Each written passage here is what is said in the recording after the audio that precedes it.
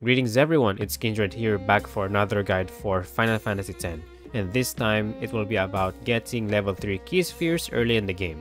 So these are quite hard to come by in FF10 until you reach Inside Sin, where you could get it as a rare drop against certain enemies or by using Bribe against them. Even so, they are not going to drop as often because of the probability. Certain abilities might also be locked behind a level 3 lock. Regardless of your needs, there is one way to get them quite early in the game, and that is during Kimahri's battle against Biran and Yankee. By letting Kimahri learn Steal, you can obtain a number of level 3 key spheres from them. As a common steal, you can obtain one of the said item, and as a rare steal, you can get 2.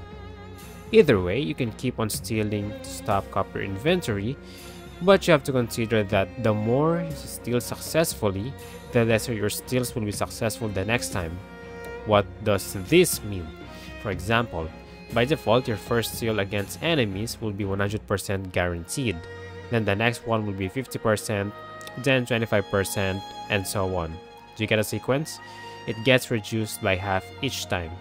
In theory, you can steal an unlimited number of times, but you will need to be very patient.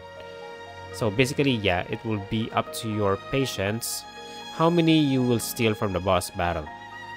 If by any chance you don't have the ability to steal for Kimahri this time around, then you can use the special sphere that you obtained from the Lock Albed treasure chest from their home, assuming you didn't miss it.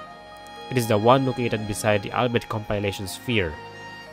If you don't have a way for Kimahri to learn Steal, then no worries, as there are other enemies which can give you the item.